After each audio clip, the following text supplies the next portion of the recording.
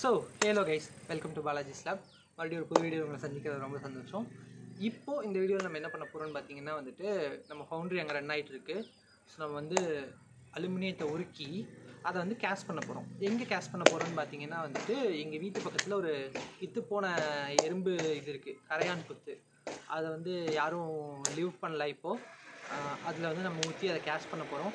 So அந்த எறும்பு புத்துக்குள்ளே என்னென்ன வளைவு நெளிவுகள் இருக்கோ அதுக்குள்ளெல்லாம் அந்த molten aluminium போயிட்டு நமக்கு ஒரு பொக்கிஷமா கிடைக்க போகுது. So let's get into the video.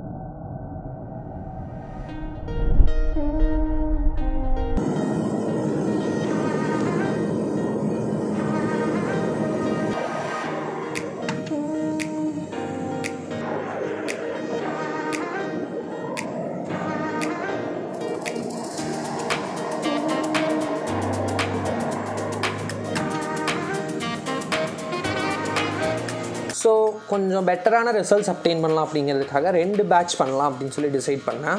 First batch பார்த்திங்கன்னா கொஞ்சம் பெரிய கரையான் புத்து, கொஞ்சம் நாளான கரையான் புத்து. செகண்ட் பேட்ச் பார்த்திங்கன்னா குட்டி சின்னதாக எறும்பு புத்தோ சம்திங். ரெண்டுலேயுமே யாருமே இல்லை. ஸோ நான் ஒரு 2-3 டேஸ் வெயிட் பண்ணி பார்த்தேன், யாரும் வரல. அதனால தான் இதை யூஸ் பண்ணிக்கலாம் அப்படின்னு சொல்லிட்டு முடிவெடுத்தேன். ஃபஸ்ட் பேட்ச் பார்த்திங்கன்னா 1 to 1 kilogram of molten aluminium straight into the hole. So நான் ஏன் molten aluminium சூஸ் பண்ணேன்னு பார்த்தீங்கன்னா, அலுமினியம் விஸ்காசிட்டி கம்மி, ஸோ ஈஸியாக ஃப்ளோ ஆகும். ஸோ விஸ்காசிட்டின்னு என்னென்னு நம்ம அப்புறமேல் பார்க்கலாம். ஸோ செகண்ட் பேட்ச்சுக்கு நம்ம அப்படியே பேரலாக ரெடி பண்ணலாம் அது கூல் ஆகிறதுக்குள்ளே. ஸோ செகண்ட் பேட்ச்க்கும் நான் அலுமினியம் மெல்ட் பண்ணிட்டேன். நம்ம ஃபவுண்டரி வச்சு அலுமினியம் மெல்ட் பண்ணுறதுக்கு பிட்வீன் 5 to 10 minutes தான் ஆகும். ஸோ செகண்ட் பேட்ச்சும் சீக்கிரமாக ரெடி ஆயிடுச்சு. இது 1/2 kilo of molten metal. So straight into the whole. உங்களுக்கு ஹோல் தெரியுதான்னு தெரில, ஆனால் அந்த இடத்துல ஒரு ஹோல் இருக்குது. ஸோ அந்த ஹோலில் நான் போர் பண்ணுறேன். ஸோ இந்த டைம் நான் உன்னை மனசில் வச்சுருந்துருக்கணும். எனக்கு அந்த டைமில் அது ஞாபகமே வரல சுத்தமாக. ஸோ அதனால் என்ன நடந்துச்சுன்னு நீங்களே பாருங்கள்.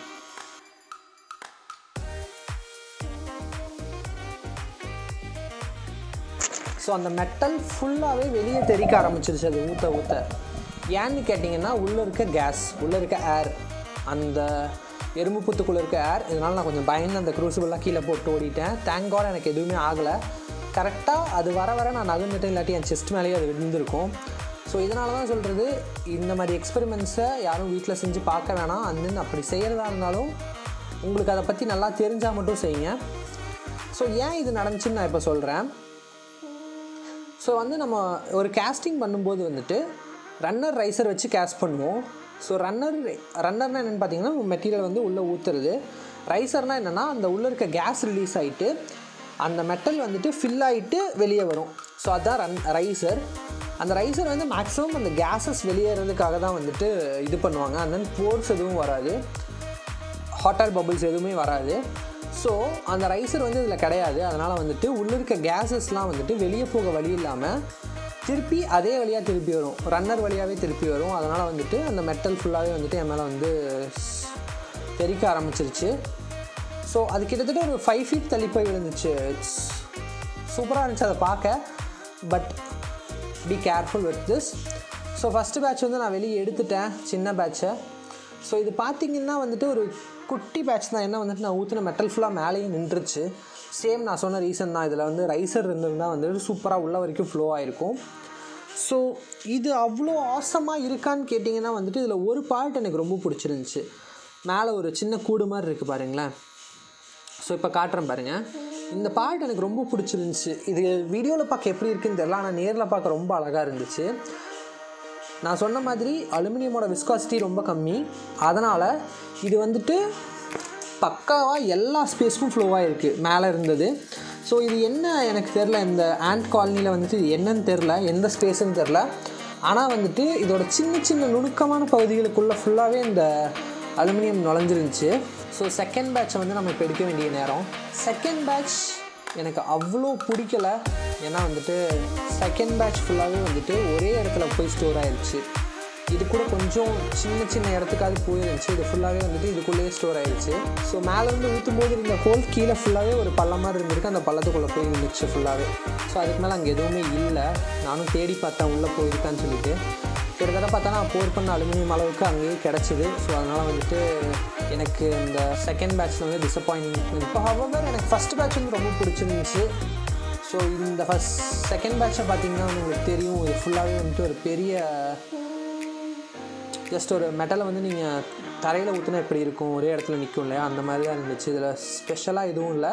ஆனால் இதில் ஸ்பெஷலாக ஒரு பகுதி எனக்கு ரொம்ப பிடிச்சிருந்துச்சு. ஒரு சின்ன ஸ்பேஸ், அதாவது அது ஒரு காது மாதிரி இருந்துச்சு. அது பார்க்க எனக்கு ஒரு காது மாதிரி இருந்துச்சு. ஸோ இதில் எனக்கு எதுவுமே ஸ்பெஷலாக தெரியல. அண்ட் தென் வந்துட்டு எனக்கு செகண்ட் பேட்ச் வந்து ரொம்ப பிடிச்சிருந்துச்சு மோர் தென். இந்த செகண்ட் பேட்சில் பார்த்தீங்கன்னா வந்துட்டு அதில் இருக்க மண்ணை என்னால் ரிமூவ் பண்ண முடியல.